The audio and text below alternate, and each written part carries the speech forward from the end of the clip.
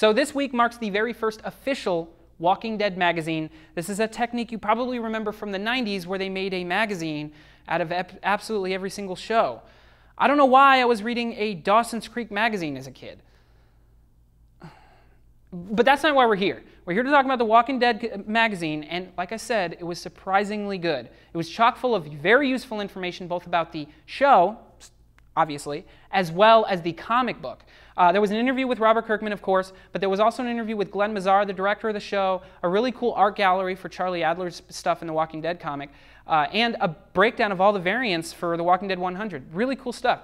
J-Bon and Singa even did a short story for the magazine, which, if you don't know, he wrote both of the Walking Dead novels, and you should be excited for Road to Woodbury coming out soon. Like I said, surprising. This book was really good. I'm going to start collecting a magazine. I can't believe it. I'm going to give Walking Dead magazine 5 out of 5 Nerd Skulls.